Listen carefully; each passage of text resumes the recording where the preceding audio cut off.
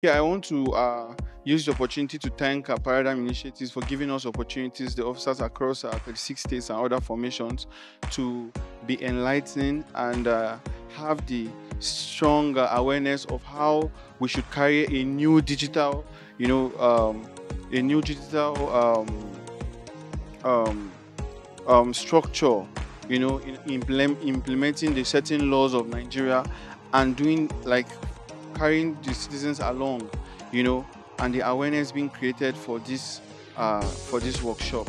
I really want to I really want to encourage a Paradigm Initiative to continue with their good work.